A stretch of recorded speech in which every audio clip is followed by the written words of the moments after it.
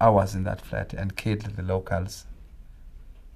So this was a measure of desperation. It was not only in Lesotho. They went across Mozambique and killed refugees, and a few of our comrades, they went into Botswana. They were crazy.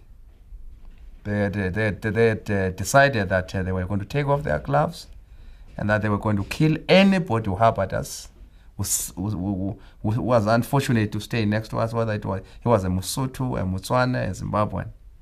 That was the nature of the frenzy existing in Pretoria.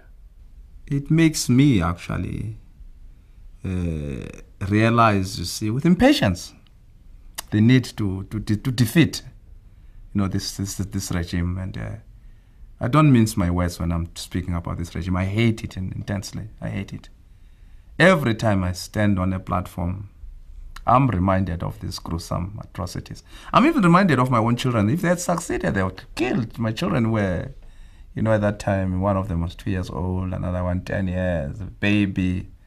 And I saw it as basically an inhuman regime, a cruel regime. People who were fighting for a right to oppress the majority of the people of this country. And I disagree with a lot of people who think that de Klerk and others have changed.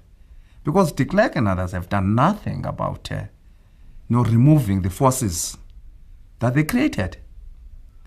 It's not just Hammer, Van der Vestes, and Gert, Hugo, or whatever his name. It is those people who strategized and worked out the strategies and tactics of destroying us. De Klerk, Rolf Meyer, Adrian Flock, Magnus Malan, Big Potter, who were in the center of the strategy of killing people, in the State Security Council.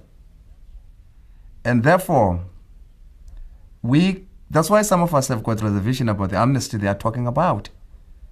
Before you consider an amnesty, let us see what they did. When we were coming back, they forced us to fill forms to say, what did we do? And I think that should apply to them as well.